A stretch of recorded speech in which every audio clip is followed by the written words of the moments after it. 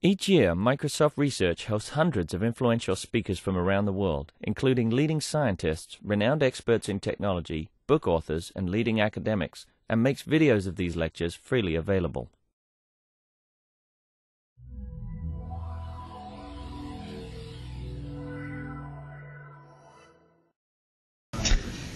So I'm pleased to introduce Sam Geyer. Sam is a postdoc at the University of Texas working with Catherine McKinley. He finished his PhD thesis last year working with Calvin Lin. For his PhD work, he looked at high-level optimizations for software libraries, focusing mostly on scientific computing. Sam is recently looking in terms of using program analysis to assist garbage collection. I think that will be the subject of this talk today. Welcome to MSR. Thanks, Dave. All right, well, thanks for coming. All right, I guess let's go then. So I'm going to talk mostly about pointer analysis in this talk and two different applications. So let me start just with the high-level motivation here.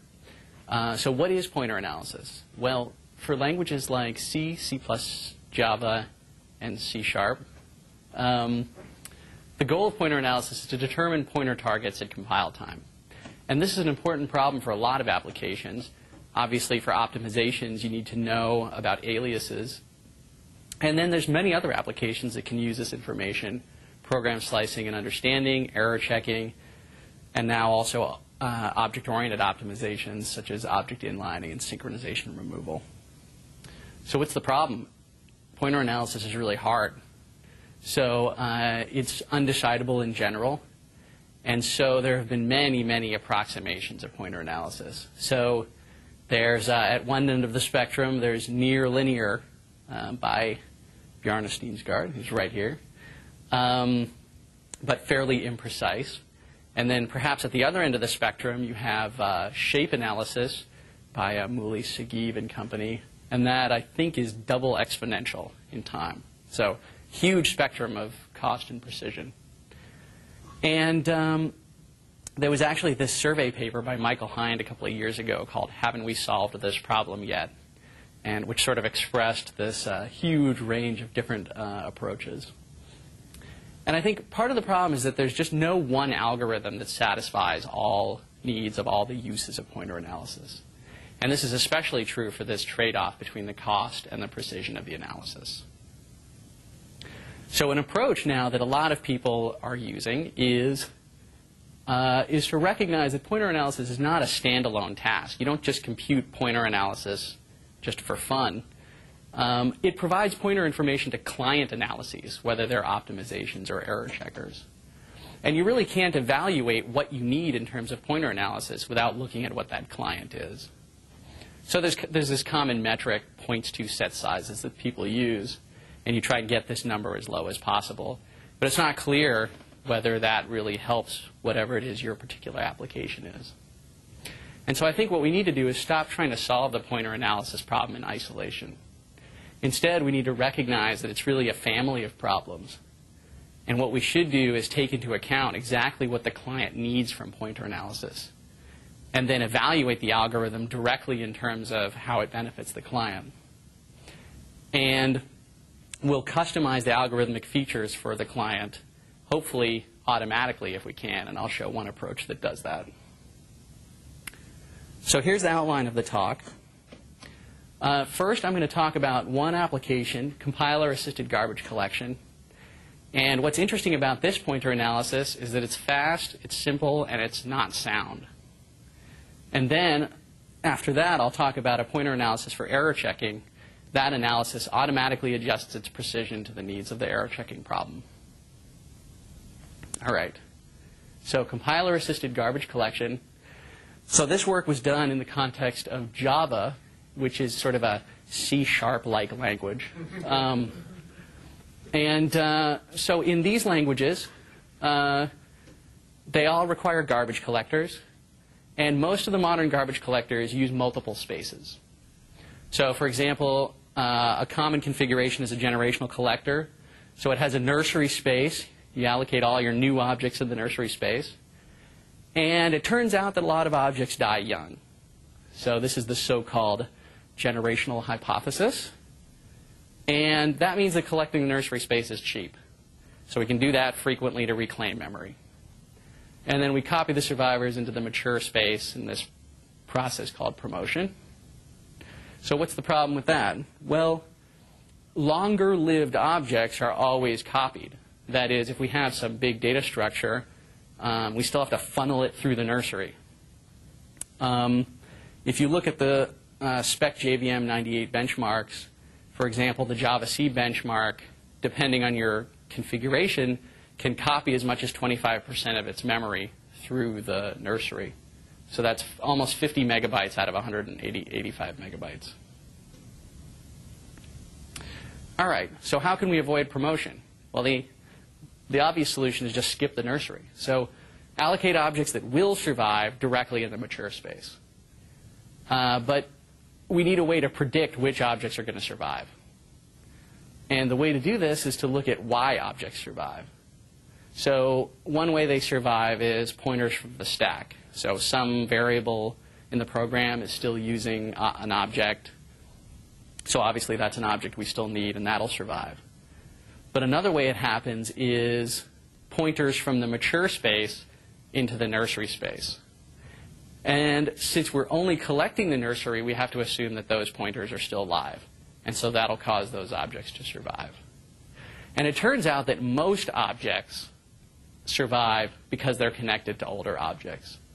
Again, for Java C, of the objects that survive nursery collection, 10% are pointed to by stack pointers or variables, and 90% survive because they're pointed to by the older space. Yeah? How many objects that are connected to older objects do not survive? None. Since we're only collecting the nursery, anything connected to an older object will be promoted. So I'm talking about the numbers that you have. I'm not sure I understand the So question. your hypothesis will be that if something is linked to an older object, you will allocate it into the mature space. Mm-hmm. But it may very well be the case that if it was allocated into nursery, it did not. Oh, I see. I'm sorry. Okay. Yeah, yeah. Okay. Well, I'll get to a lot of the details later. Yeah, I'll show you a lot of the corner cases and stuff like that. Okay, so how can we take advantage of this? So what's going on is that the pointers between the spaces are the predictors of survival. So if we create a new object in the nursery, point to it from the mature space, that new object will be promoted, right? So here's the situation. What we really should do is anticipate the existence of that pointer and allocate the pointer target in the same space as the source. We call that colocation, and so that's sort of the picture we're looking for. So here's the system we implemented. Our approach is called dynamic object colocation. And the key is it's a cooperation between the compiler and the runtime system. So on the runtime side, we have a new allocation routine called coalloc. And coalloc takes an extra argument of type object, which we call the collocator. And at runtime, it looks at what space the collocator resides in, and it allocates the new object in that same space. And then the compiler's job is to determine whether those new objects will be pointed to by some other object. And then at the allocation site, it'll pass the pointer source as the collocator. And as a result, together, this will cause connected objects to end up in the same space. So let me first show just a simple example of what it is we're trying to do. So here's a method called simple. It takes a parameter P of type A. It creates a new B object, and then it stores B in P.F. So it kind of creates a little object graph that looks like this. And because of that pointer, we can deduce that the new B object will live at least as long as A, since it's pointed to by A. And I've got a little caveat asterisk here that I'll come back to. So what we'll do then is replace the call to new with a call to coalloc, and we'll pass P as the collocator. Now, the nice thing about this is that it's the runtime value of P that determines the behavior of the coalloc routine. So what that means is that if P happens to point to an object that's in the mature space, then the new object will go in the mature space. If P points to an object in the nursery, then the new object goes in the nursery. And that'll just be determined at runtime at every single call. Yeah? So in this example, supposing if before the new P was redefined into something else. Like this? Or something like that. Right. Yeah. Okay, so that's the big caveat, right? So this works great unless P.F or P is overwritten with some other value. And I'm going to come back to that just in a little bit. But let me just finish with this first. So the other nice thing about this is that it works really well for reusable code. Because what it means is that each time you use a method, it does the right thing in context. So for example, if you were adding elements to a linked list, if the list is in the older space, new elements of the list will go in the older space. If the list is in the nursery space, new elements go in the nursery space, which is sort of the behavior you want. And also, you don't have to make a static decision about that at compile time. All right, here's a slightly more complex example. So here we have a method with an argument P of type A. We create a B object. We create a C object. We point to B from C. And we point to C from A. Now the problem with this is C can't be the collocator for B because it doesn't exist when B is created. So the way we solve this problem is we can just use P as the collocator for both of those new objects. The reason is since connectivity is transitive, survival is also transitive. So both B and C will live at least as long as A. Again, with the caveat that the pointers are sort of stable pointers. And actually, this really simplifies the task of finding collocators. OK, so here's what we're looking for to find collocators for allocation sites. So first, we'll always use formal parameters of methods as collocators. For one, they're more likely to refer to old objects, especially certainly older than objects that are created in the method. And then the order in which objects are created and connected in the method won't matter. We won't have to worry about which things are created before other things. So our goal is, for each allocation site, we want to find out, will the new object allocated at that site eventually be connected to one of the formal parameters, either directly or through some chain of pointers. And we can compute this using a customized pointer analysis. So it'll determine the connectivity using a points-to graph. So here's basically how the algorithm works. It's very simple. I can show essentially the whole algorithm on one slide. So we analyze one method at a time. And we start out with a node for each parameter. So here I have a method foo with parameters p and q. And then we add a node for each allocation site in the method. So there's some number of allocation sites. And then edges in this graph will represent possible pointer relationships between these objects. And then we go through the internal representation of the method. So this is just the compiler's IR. We keep track of how variables point to those objects. And so this is Java. So at a put field or an array store, we'll add edges between the appropriate objects. So there's some connectivity at the end of the analysis between the objects. And then what we can do is we can just search the graph to test reachability of the allocation nodes from the parameters. So for example, here, the new E object is reachable from the P parameter. So P is probably a good collocator for E. So there's several interesting features of this analysis. And they all sort of come out of the following observation. And that is that allocation decisions don't affect the correctness of the program. So as a result, this collocation analysis need not be sound. One way we exploit that is just to simplify the algorithm. So unlike a lot of other analysis algorithms, We just do one pass over the code. We don't compute a fixed point at all.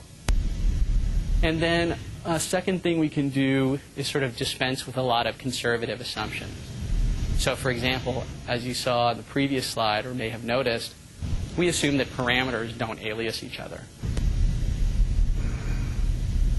The second thing we can do is dispense with the so-called closed world assumption, which is used in a lot of pointer analyses for Java. Did you have a question? Okay. So our algorithm will work with dynamic class loading, reflection, and native methods. The analysis won't understand what those things do, but it also won't break the program if they're there. And then finally, now here's where I deal with the caveat. There are some cases where pointers are sort of volatile. And in those cases, we're going to try and detect them and skip those connections. Again, that makes the analysis unsound because it's missing possible pointer relationships. So let me talk a little bit more then about that. So as I said, some connections shouldn't cause colocation. So if you keep overwriting a field with new objects, you don't want to colocate them. What will happen if you do is you'll fill up the mature space with garbage. So what we'll do is prune them out of the graph with heuristics. So here's an example.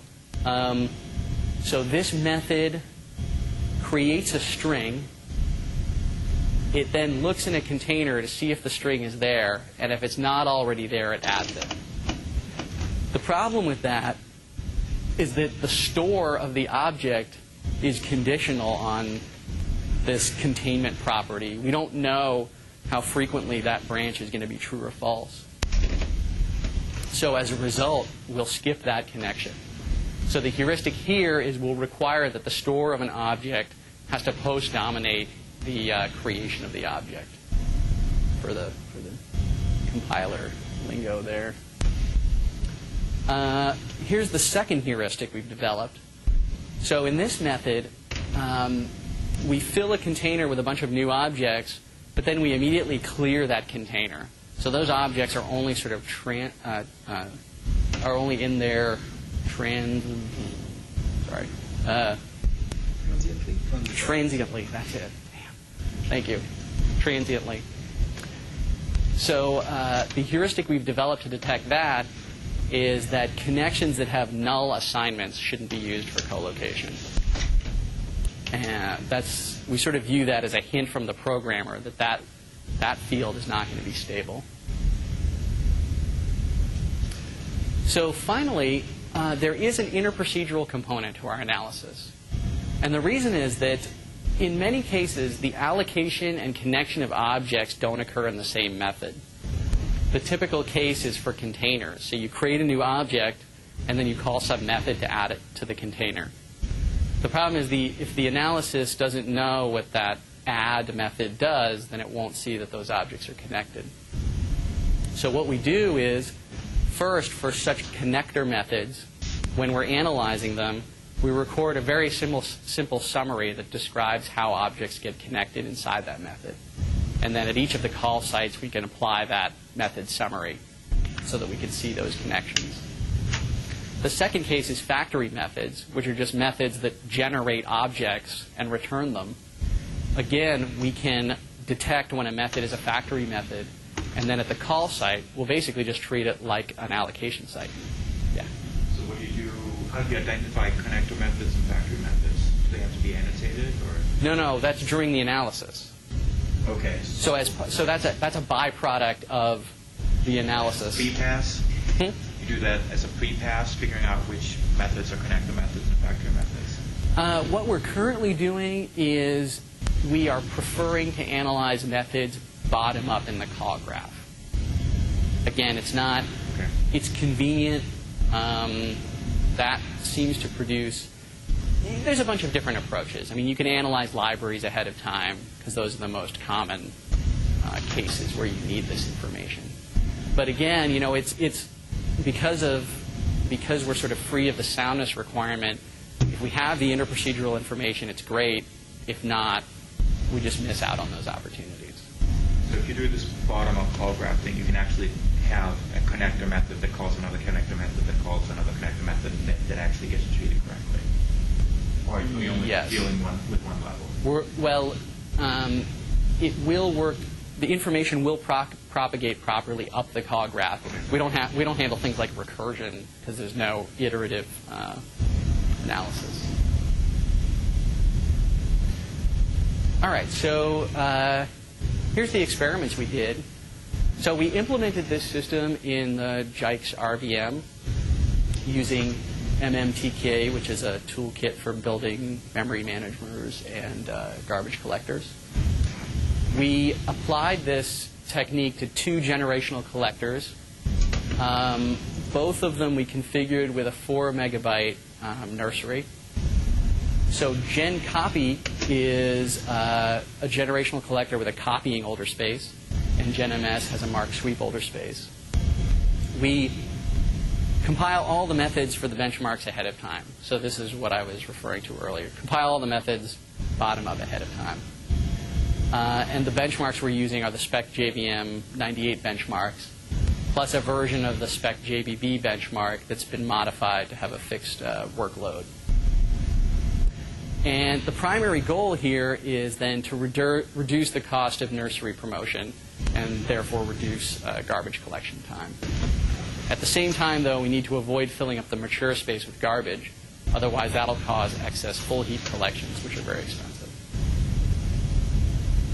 All right, so here's a graph showing the amount of memory that survives nursery collection. So across the x-axis are the benchmarks. For each benchmark, there are two columns here. The one on the left is for the base system, and the one on the right is for the system with colocation. And the number here is the number of megabytes copied. And the way the graph is shown here is it's actually normalized to the amount copied by the baseline version. So what you can see here is that colocation is reducing nursery survival by at least 50%, sometimes more in other cases. But you remember, we have to allocate some stuff in the mature space. So the component that I've added here is the amount of memory that colocation causes to go directly in the mature space. So if the system's working perfectly, the blue bar will go low, but the sum total of the blue and the yellow bar won't exceed 100. That means it's making the exact right decision about which objects to put in the mature space. And for most of the benchmarks, it's doing pretty well, overheads of just a couple of percent. So JES is one of the cases where it's not working very well. But if you look at in absolute terms, there's only 2 megabytes surviving collection in the JES benchmark. So there'd be very little to gain here anyway. So for JBB, or what we call pseudo-JBB, it's pushing the nursery survival rate down pretty low, but it's still putting a lot of extra stuff in the older space. So in larger heaps, that's fine. We get a good performance improvement. In smaller heaps, though, that does actually hurt us. It can increase GC time.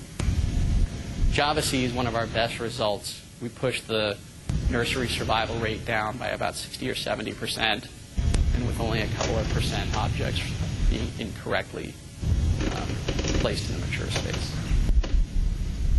So here's how that affects GC time.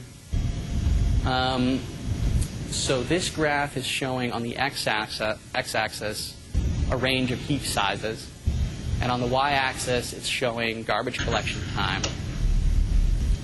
And the red and yellow lines are the base system, and the 2 blue lines are with colocation. And so for the mark sweep collector, it's about a 62% reduction there out in those heap sizes, a 57% reduction for gen copy. And that about corresponds to the amount of nursery promotion that we're avoiding. So here now is garbage collection time in terms of speed up, averaged over all the benchmarks. Again, over a range of heap sizes, so you can see that the two colocation systems are improving GC time by anywhere from 10% in the smaller heap to I think that's 28 and 31% in larger heaps. An interesting thing about this graph is that the shape of the graph for gen copy and gen MS, the graphs have almost the exact same shape, except that gen MS is shifted back about 50% or so. And the reason for that is that gen copy, because it has a copying older space, has to reserve half of that older space. So mistakes we make putting things in the older space hurt us sooner. Gen MS can actually use the full capacity of that older space, and so the mistakes hurt us a lot later. Okay, so that's compiler-assisted garbage collection. I guess if you've got any questions about that before I move on. So JBB is one of the more interesting benchmarks in this one. Mm-hmm. You don't have a slide that describes the speed up for JBB? Just for JBB? Yeah. I have the graph. I should have just stuck all those graphs in here, and I didn't. What happens is that there's like a crossover point. In smaller heaps, like 1 or 1.5 times the minimum heap size, colocation is not doing as well as the baseline system because it's putting a lot of extra stuff in the mature space. But it doesn't take very long to get past that. At maybe 2x the minimum heap size, colocation is already beating the baseline system. Yeah. We thought about instrumenting the code to do a better colocation regime. Yeah, there's actually a couple of ideas we're working on right now to collect better information at runtime and make that decision a little bit smarter. Yeah, definitely. Okay, so now I'm going to kind of shift gears and talk a little bit about some work that I did as part of my dissertation. And here, again, we're using pointer analysis, but we're using it for error checking. And instead of Java, we're in the C world. And for these problems, high precision is actually needed in many cases, but only in certain parts of the program. And so I'm going to describe an analysis that automatically adjusts precision to those needs. So here's how pointer analysis is typically used in error detection systems. So you have an error detector that you develop, and you realize that you need pointer analysis. So you add this pointer analyzer thing on the front. And you typically have to choose some level of precision ahead of time. So you might choose from these common configurations. Context and flow insensitive, that would probably be the cheapest, the fastest. You might have a flow sensitive analysis, or you might have, context and flow sensitive, very precise, but probably very expensive. And here's the problem. Here's what happens. So I actually did this experiment. So let's say we want to check for some error like a security vulnerability. And I grabbed this open source program called Black Hole off the net. It's a mail filter program. And so what I do is I start out with a cheap analysis. That's kind of the obvious thing to do. It runs really fast. And it comes back and tells me that there are 85 possible errors in this program, 85 security vulnerabilities. Well, this is a pretty widely used program, so I'm suspicious about that. I don't think there are 85 vulnerabilities in it. So I dial up the precision a little bit. So I add flow sensitivity to my analysis. So for that, it runs 25 times slower and gives me the exact same answer. All right, so I'm a pretty patient guy, right? So I dial up the precision to the next level. Context sensitive, flow sensitive, and then the thing just runs out of memory, blows up, and I get no results at all. So then what I do is I go back I manually inspect these 85 errors. It takes days and days. And what I notice is that they all have one thing in common. They all use this common string processing routine. And so kind of on a hunch, I create a clone of this routine for every place where it's called. So in effect, I'm sort of adding this ad hoc context sensitivity to the program. Then I rerun with the cheapest analysis, and now it reports there are no errors in the program. So all 85 of the error reports were false positives.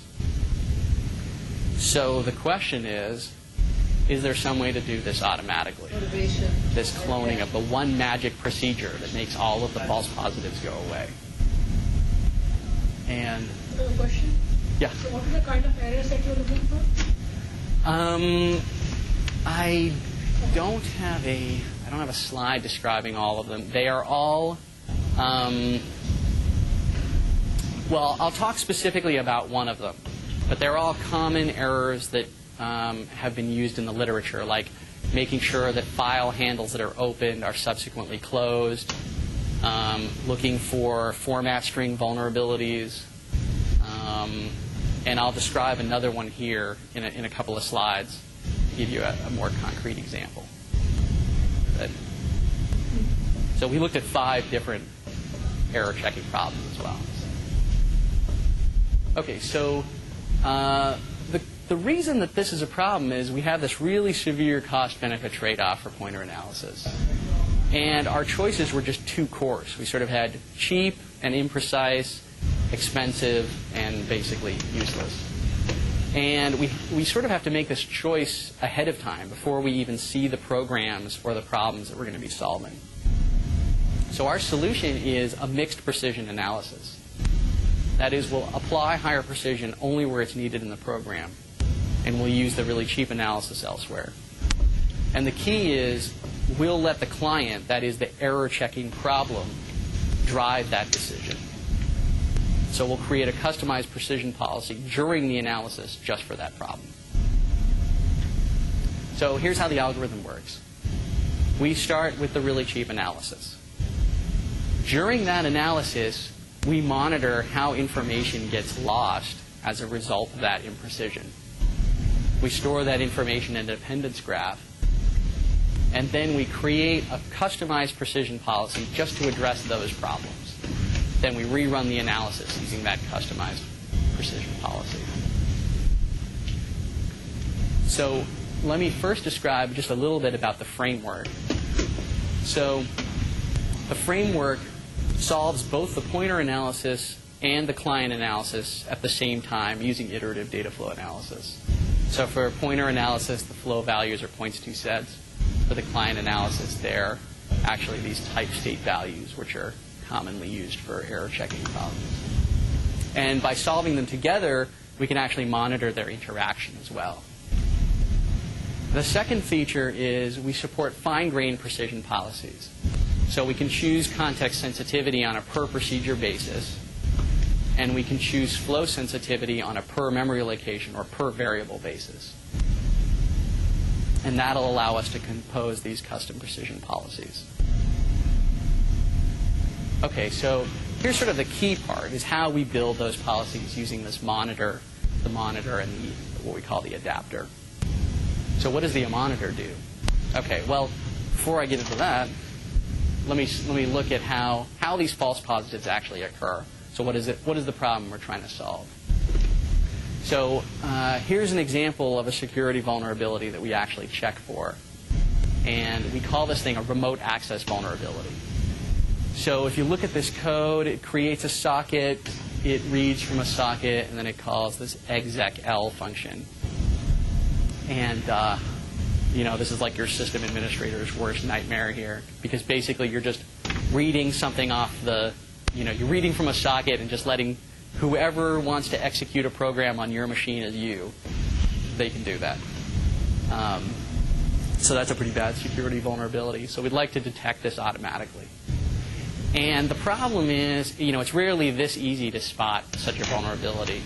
What really happens is you have a large program, and these calls are spread all over the program. So here's a call graph with calls to socket and read and exec. And let's say, OK, here's a path through the program that has that vulnerability. So that's what we'd like to be able to detect. Does that happen in the program? The problem is there could be a different path through the program. Let's say this one. So here I read from standard in, the console. And let's just say, it's OK for someone sitting at the console to issue a command. Let's just say that's OK. That's not a security vulnerability. So what happens when we analyze those, particularly with context insensitivity? So we have these two paths that merge at a commonly used procedure. So, we're data flow analysis people. We like to grab our handy lattice.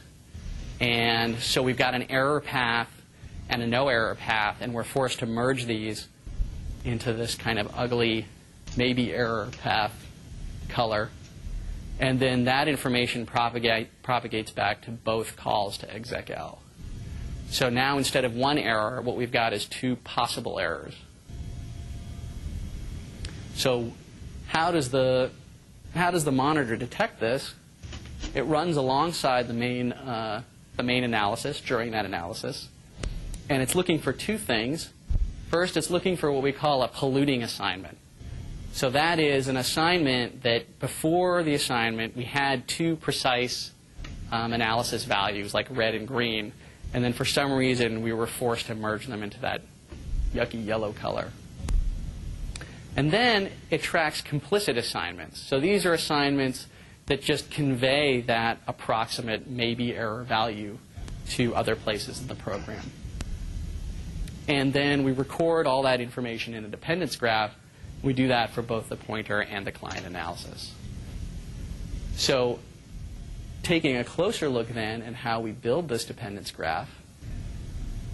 So if you look at the two cases that we handle for polluting assignments, so if you have context-sensitive analysis and you've got this function foo, you can have foo of green called in one place and foo of red called somewhere else.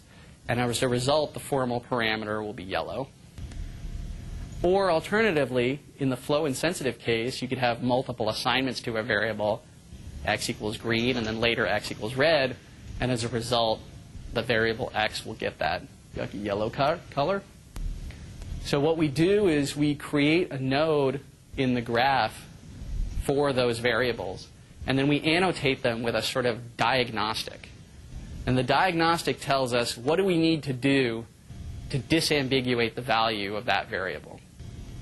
So for the formal parameter there, you can see if I need param to be more precise, what I need to do is make foo context sensitive.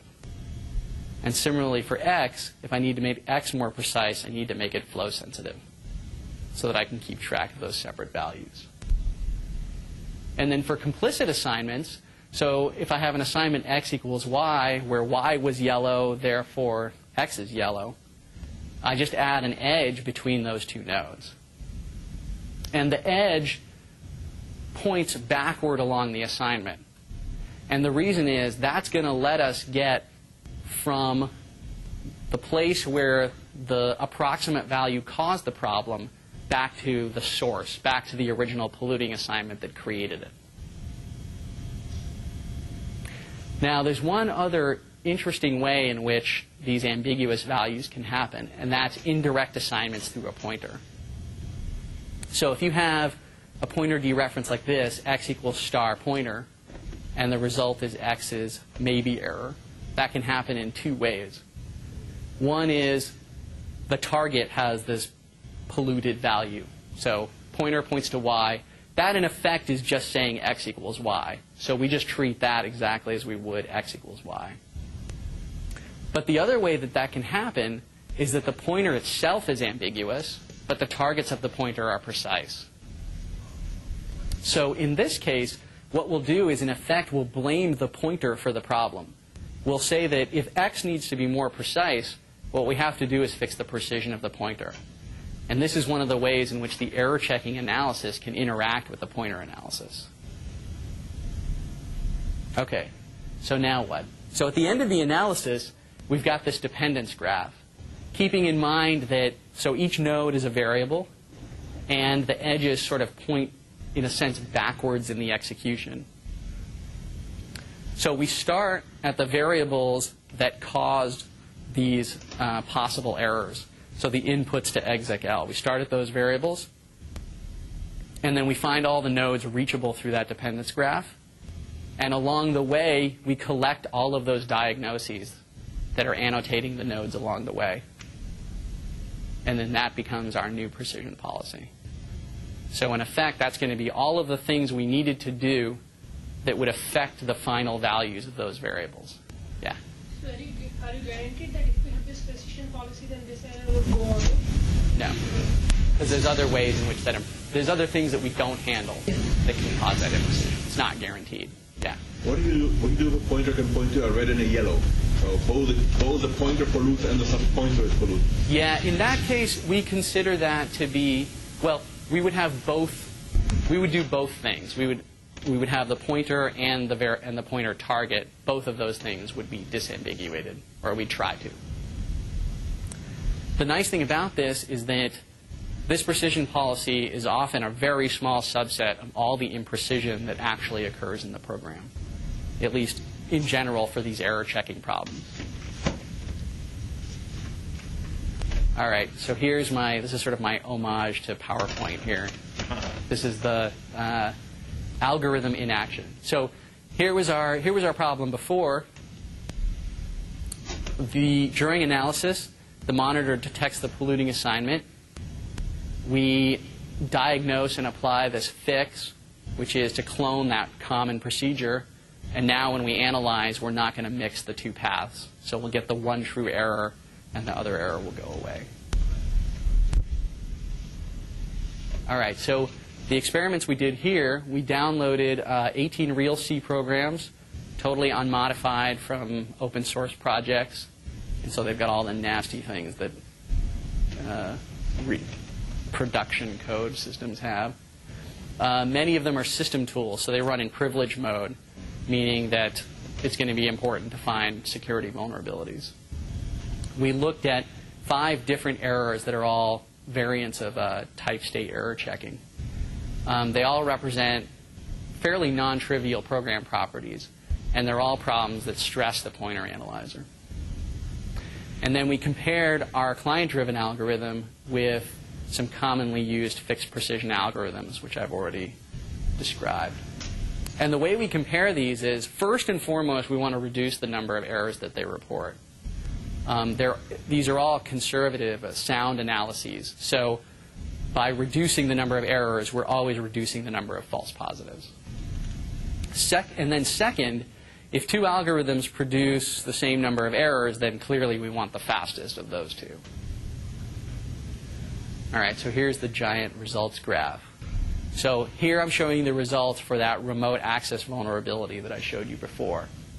Along the bottom are the 18 programs that we looked at. I've ordered them in terms of increasing number of CFG nodes, which is sort of a measure of the internal representation size. And then along the y-axis is analysis time, and it's normalized. And it's normalized towards the fastest analysis mode, which is the context insensitive, flow insensitive. And what I've done here is, with each of the points, the number is the number of errors reported using that precision level. All right, so here's what happens as you boost up the precision. So there's the flow sensitive version. So you can see that in some cases it does actually help. For some programs it does help to increase the precision, but for many it doesn't. But for all programs it increases the analysis time, sometimes by 2 or 3 times, sometimes as much as 25 times. Here's kind of an unusual combination, context sensitive, flow insensitive. So here it really gets a lot more expensive. Those triangles at the top are basically things that it either took an excruciating amount of time or ran out of memory. And then finally, as you can imagine, context sensitive, flow sensitive. For many of the programs, we just don't even know. Yeah. So solution for this slide, so to write the delta should be more readable instead of writing down the the numbers? If what? Oh, to show you just, well, they're not, it's not a strict hierarchy, right? You can't compare context sensitivity with flow sensitivity. So it's not. And that's how I also got confused there, since it was like on WUFTP. Yeah. It's 15 and then going to 28, but then they are incomparable. Yeah, that's the, right. Okay, so here's the punchline. So there's the client-driven algorithm.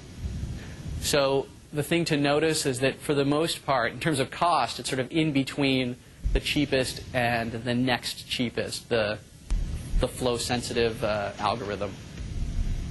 But you can't see here, but it always achieves at least as low or lower number of false positives than any of the other algorithms. So it always meets or beats any of those algorithms in terms of precision. So here's some interesting cases. So for this program, there are no errors of this type. The nice thing about that is we run that first pass. There are no errors, so we're done. There's no point expending any more energy trying to use those higher levels of precision. And then here's black hole. So you can see the client-driven algorithm reports no errors, and it is, in fact, finding that procedure that I found by hand and making that one context sensitive. All right, so here's sort of the, yeah. So back on the previous slide, can you tell me what the numbers are again? Are they false positives, or are they just false and real positives? They're both combined. We didn't go through and find the true number of errors in all these programs. Obviously, it's very hard to do that.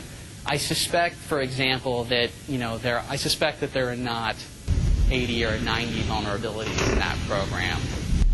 But again, the difficulty of finding the true number of errors is prohibitive, especially if you want to do a large number of programs. We're just, lower is better. That's our, yeah. So for any one particular column, what does the green mark mean? Green star, the client-driven? What is the what?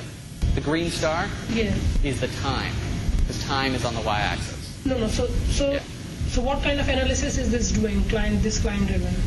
That's our adaptive analysis. So doing the same.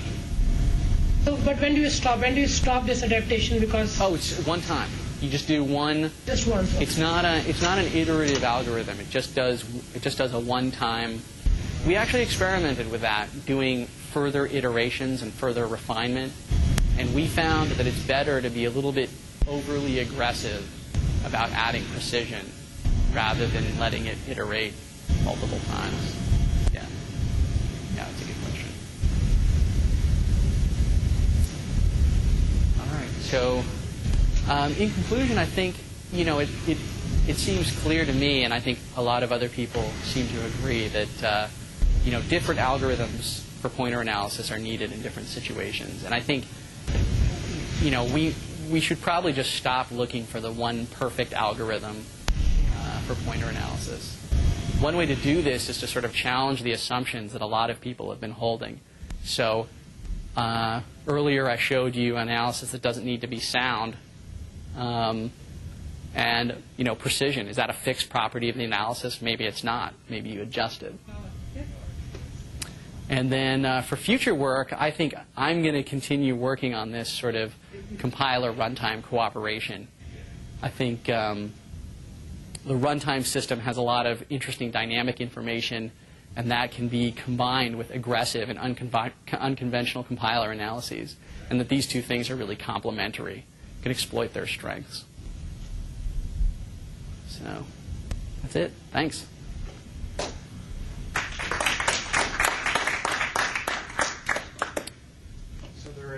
Any other on pointer analysis slides?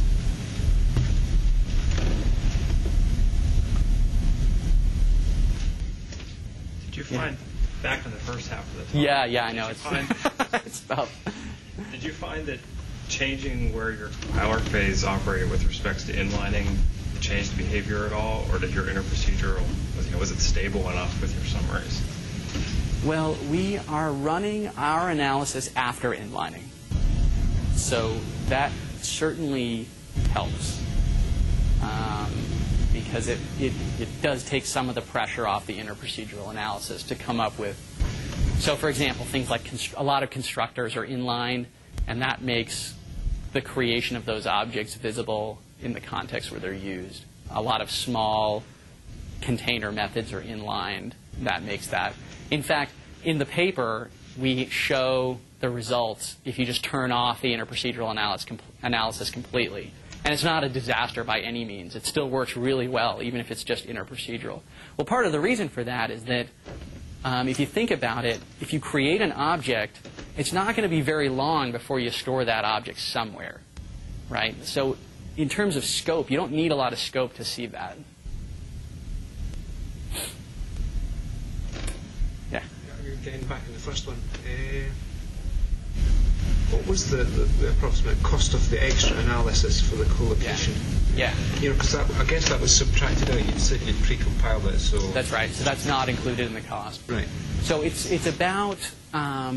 So we incorporated it into the JIKES RVM optimizing compiler. It adds about a 10%, maybe somewhere in that neighborhood.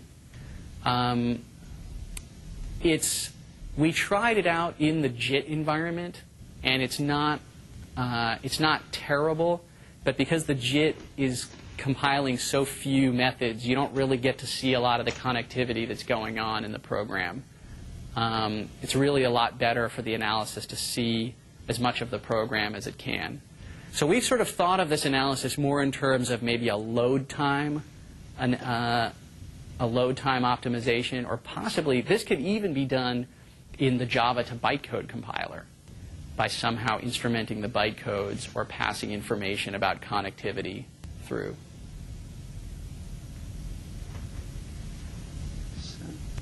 But if you do that, then you're putting information about generations into the bytecode.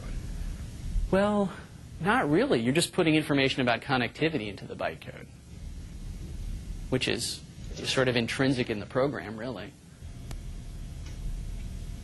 I think you could change the runtime system to get that behavior. No more questions about just taking one of the benchmarks like SpecJPB. You've got numbers there for the difference it made to the GC, the collection times and so on. But overall, you know, what amount of difference did it make end-to-end walk time for the benchmark? So I think I got a somewhere down here. Here's runtime system related work. So here's like runtime for Java C. So, you know, we're improving garbage collection time, which is only a fraction of runtime already. So even if you were to reduce garbage collection time by 60 or 70%, you know, there's sort of a limit. So like for Java C, that might be 4% for the GenMS and 8% for GenCopy. Actually, the difference, the reason those are different is because, at least in our implementation, colocation for GenCopy produces better locality in the older space because it takes all of these objects that belong to common data structures, packs them together in the older space. We actually see an improvement in the mutator time as a result of doing that.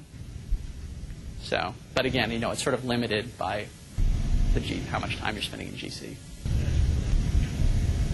What machine was that on? This is on a Pentium 4, I think a 3.2 gigahertz Pentium 4. So even there you're seeing an improvement in locality? Yeah. Which is a little surprising because the cache line sizes aren't terribly big. Yeah, I think it's, I suspect a lot of it is strings. You know, getting strings together with the character arrays, but I'm not certain where that's coming from. We definitely see an improvement in mutator time between those two systems. So let's thank the speaker. Thank you. Could be array buckets, actually. What's that? Could be array buckets.